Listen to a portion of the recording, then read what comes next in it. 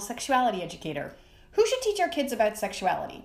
Parents or teachers? If you're a parent, you bear the ultimate responsibility for your kids' health, their happiness, and their well-being. You probably know your child pretty well, especially when it comes to things like their maturity level and their ability to understand certain aspects of sexuality. As a parent, you're going to have specific values around sexuality that you probably want to share with your child. If you're a teacher, you are a trained educator. Disseminating information and knowledge, that is what you know how to do. It is your jam, and those skills are definitely beneficial when it comes to talking to kids about subjects such as sexuality. Teacher, you may have more access to accurate information about sexuality, particularly when it comes to things like sexual anatomy or sexual biology or things like contraception or sexually transmitted infection rates. You may also have more access to sex education resources such as textbooks, diagrams, websites, etc. As a teacher, you may care about your students a great deal, but you may not have the same emotional attachment and investment as a parent has, which can actually be an advantage in some cases because having a little bit of distance can give you a perspective on a child that their parents may not have.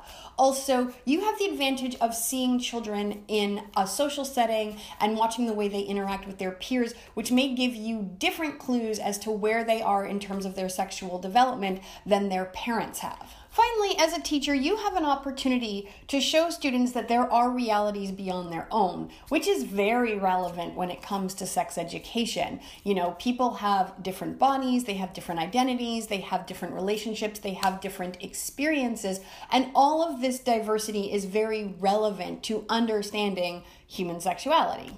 As a teacher, diversity can also present challenges when it comes to teaching something like sexuality.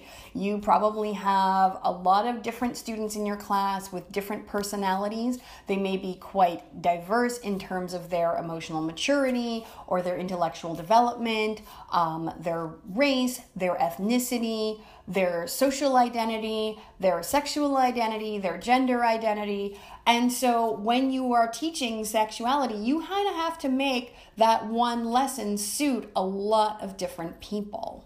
As a teacher, you may not always have the time or the ability to address students' questions and concerns around sexuality, as deeply or intensely as you may like, especially if you're in a sort of really densely populated classroom with a lot of students.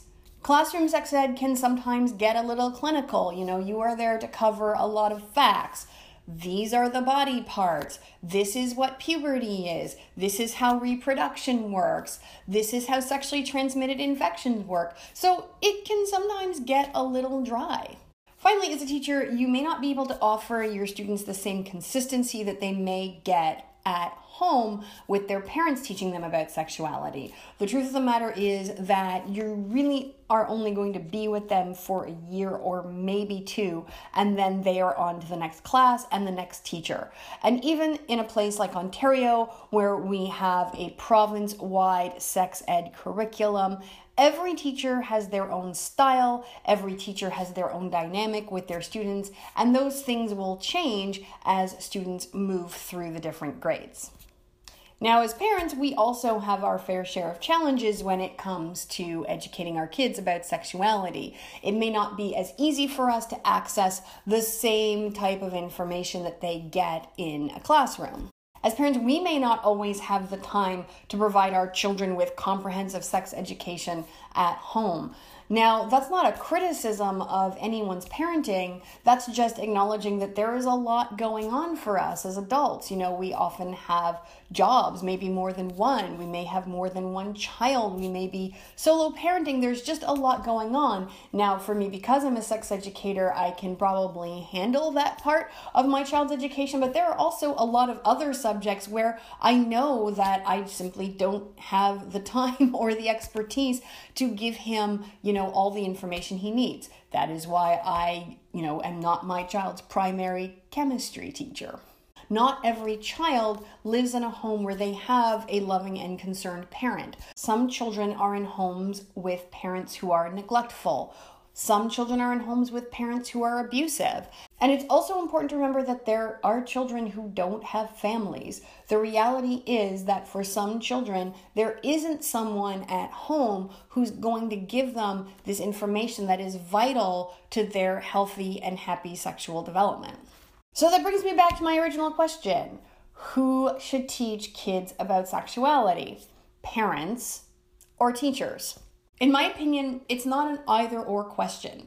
There are definitely aspects of sex ed where parents and families have a significant advantage. However, there are also real benefits to providing public sex education in a school setting. I think of sex education as being similar to literacy.